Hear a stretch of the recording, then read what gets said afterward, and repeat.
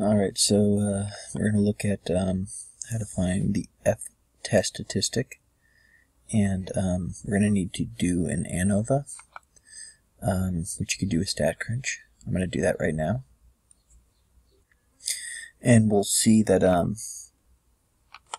we can click on this icon right here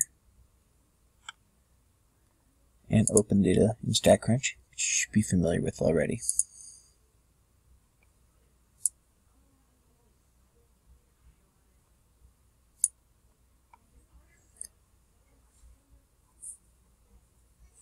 Okay, so here's the data, and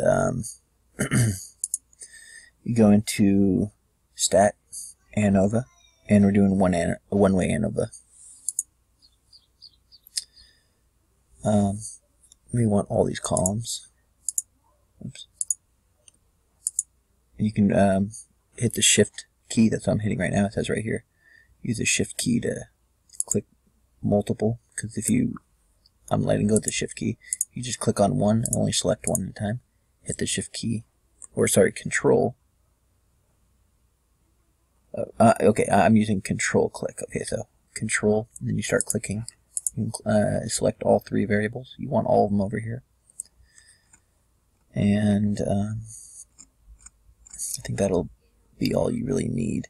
So I'm going to go up here, hit Compute, and there you go. There's the F statistic. So that's 0.3868, round to however many decimals it says. I think it says 3 decimals here. And so that'd be 0.387. Not sure. I don't think I'm in a format where I can submit the answer. I'll try, but it's 0.387.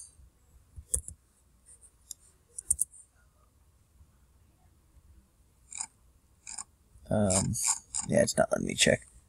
I think. Well, anyways, yeah, that's how you go about it and find the F statistic, or the test statistic, which is an F-test statistic in this case for ANOVA in StatCrunch. Pretty simple. All right, let me know if you have any concerns.